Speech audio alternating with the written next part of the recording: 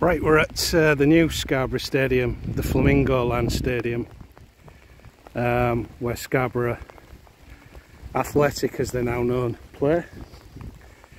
It's a sort of a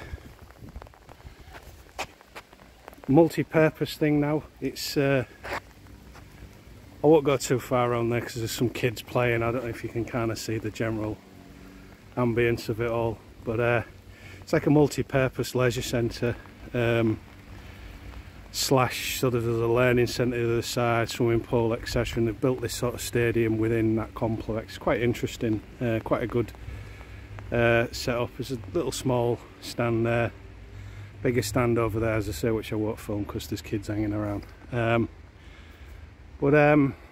This is where Scarborough Football Club now play. I think it holds about 3,000 on a good day.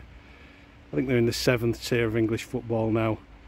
A couple of 100 yards, maybe quarter of a mile or so down the road from the old one, which we saw earlier. AstroTurf pitch, which you can quite see just peeping through there. Sort of goal area there. And there you go, it's up the main entrance here. Lovely setting up there, you can see the hills, etc.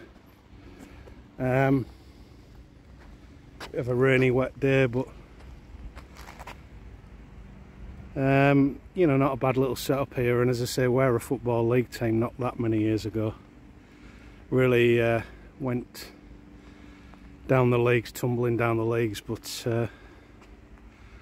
hopefully again they'll be on their way back soon. You know, Neil Warnock, and they've had some quite famous names in the previous club to this before. Let's spin round there, give you a panoramic view as it were.